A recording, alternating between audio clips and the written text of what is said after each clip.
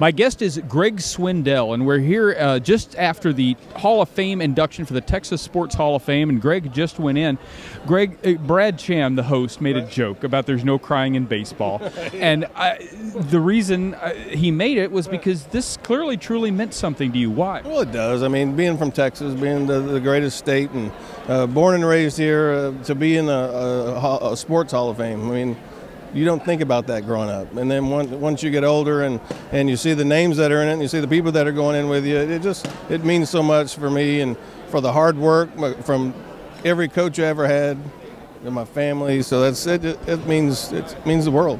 You had a bunch of tables here. Greg's family turned out. What did it mean to have them with you? Well, I told them, they said, all families invited to everything. And I go, well, you know, I'm from here.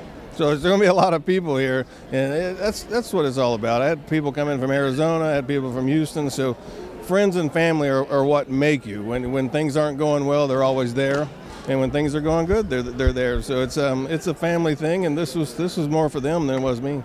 Greg, of course, played at the University of Texas, played professionally with a number of teams, won a World Series with the Diamondbacks. A number of other people up there, of course, very decorated athletes as well.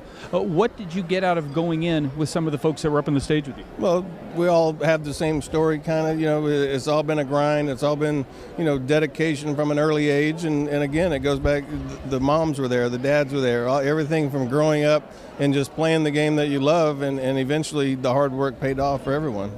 Awesome. Greg Swindell, 2019 inductee into the Texas Sports Hall of Fame. For the Fort Worth Weekly, I'm Rush Olson.